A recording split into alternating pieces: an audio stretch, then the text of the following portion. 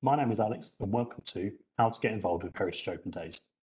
Over the next 10 minutes, I'll take you through the very basics of organising an event as part of a fantastic free community festival, which takes place each September. We'll go through the key dates and deadlines you won't want to miss, and the little things which are going to make all the difference when planning, registering, and running your event to make sure that you and your organisation make the most of being involved with Heritage Open Days. And most importantly, you and your visitors enjoy taking part. Here we have our annual cycle, with the festival taking place in September. Each part of this cycle is just as important as the other. You need to plan, register, mark it, run it, and evaluate it. Here we have the timeline when planning for your Heritage Open Days event. At the beginning of March, event registration opens for the year. It isn't a race to submit your event details, and do take the time to decide what you're capable of doing for your event. Throughout spring, we also have our training webinars, which have lots of information about planning for your event, including details about our annual theme and how you can get involved. Also, we run our community cafes throughout the year, giving you the opportunity to meet with other organisers to discuss plans and share ideas. At the beginning of May, we send out our long lead press release, which are designed for the September glossy magazines because their print deadlines are really early, so we need the details as soon as possible. This leads on to our first top tip when planning for your HODs event, which is to register your event with us as soon as possible so that we can provide you with as much promotional support. Our online event directory goes live in June, and this is where members of the public and the press can start to see what is happening during the festival. If you want to make sure that your event is on the directory when it launches, do make sure that your event is submitted to us by May. Also, if your area usually produces a local leaflet, it's around this time that they require information about what is taking place. The final registration deadline is at the beginning of August.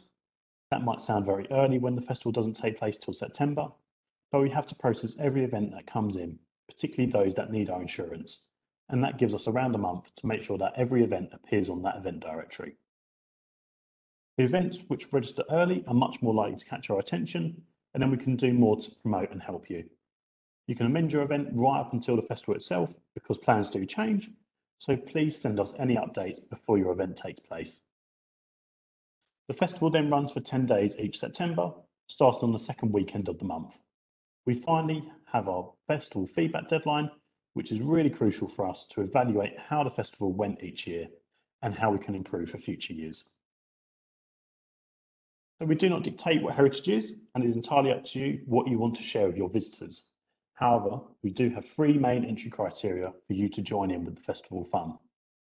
It's totally free to register your event for Heritage Open Days, but your event must also be free from entrance to exit for visitors and attendees.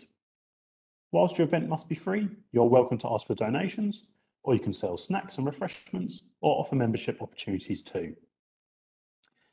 Your event must also take place across the festival dates, and this can be any day or every day over the festival. Your event can be 24 hours a day for 10 days. You might be exhausted after this, or you can do one guided tour at any time, just as long as it happens over the festival period. And finally, your event must offer something which isn't normally available for free.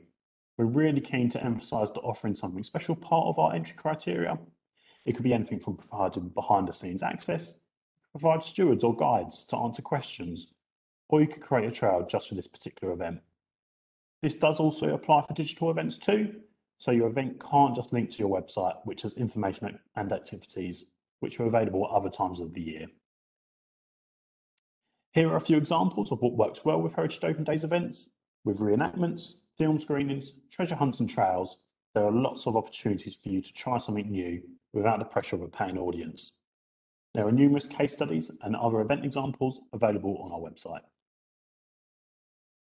So now you're ready to register your event, and you can do this through the organiser area of the website, which you can request a login for if you haven't done so already.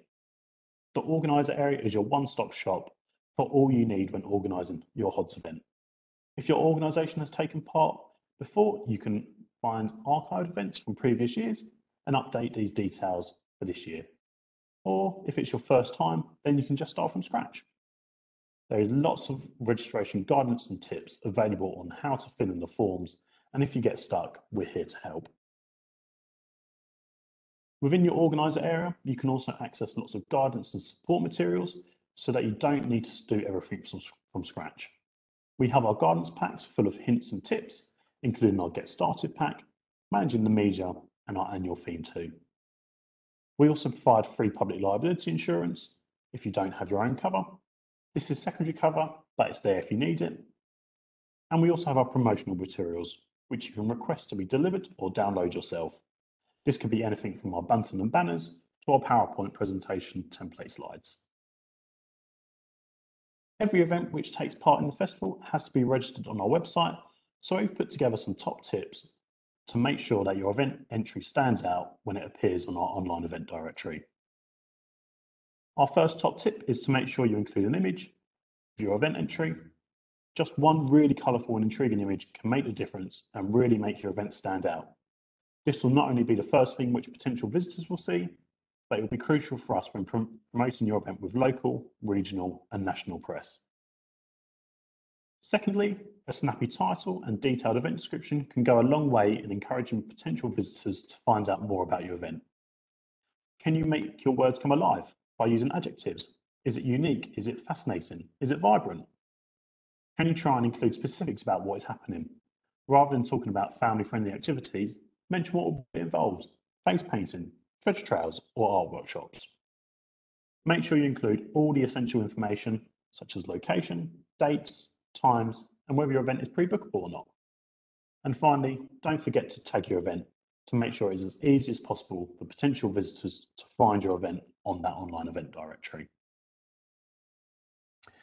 So now you've planned and registered your event, it's now really important that you tell as many people as possible about it, as there's no point creating a fantastic event if nobody knows about it. This is all about getting the word out, and there are lots of potential places where you can market your event. You can write press releases as social media content, so you can tell people in print and online about your event, but also can you tell local businesses or hotels to help spread the word? Also, can you connect with other HODs events taking place nearby, so you can share visitors and use word of mouth as a way to encourage people to not just attend your event, but also others nearby. Also, it's a great opportunity for you to use the free marketing materials which you can request to signpost to your event. Pink bunting, banners and posters are a great way of attracting passers-by and letting people know that you're open for HODs. Along with all of this, there is lots of extra help available on the organiser area of the website with templates, designs and logos, all free to use. On the eve of your event, there are lots of things you may need to consider, but here are a few quick pointers which you shouldn't forget. Have you reviewed your risk assessment to make sure that you and your visitors will have a safe and enjoyable experience? Have you got enough refreshments available so you don't want to run out if more people turn up than you're expecting? Also, do you have a donations box ready?